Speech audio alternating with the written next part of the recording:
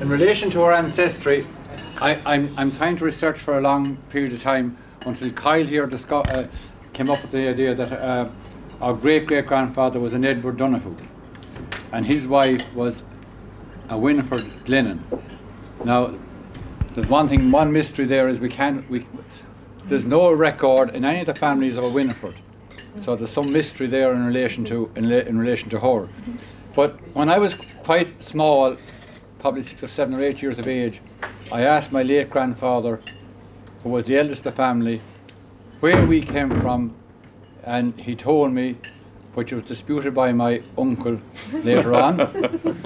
But I distinctly remember telling me that 3 brothers came to South Roscommon, and they came from County Kilkenny, where I live presently myself, and that we are one branch of that family, and John James here is descending from the other wing of that branch, and the third element of the family are non-existent. From Kyle's research here, it would appear that there was an old diocesan record from the 1700s, and there were no Donohues on it. So it would appear that we would have come to County Roscommon somewhere in the early 1800s, which would mean possibly that Edward Donohue's father was possibly the one of the first.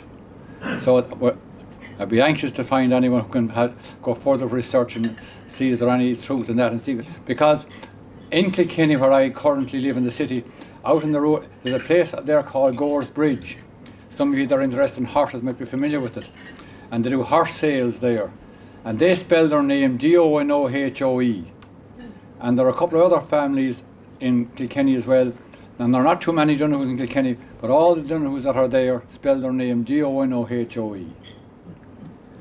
And as you know from the history of the Donohues, our family spelling has gone haywire. We have Donohoe, we have Donohue, we have Donoghue.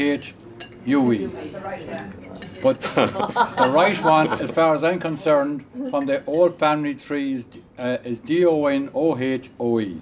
So I'd recommend you all change your names to Oh, thank you very much.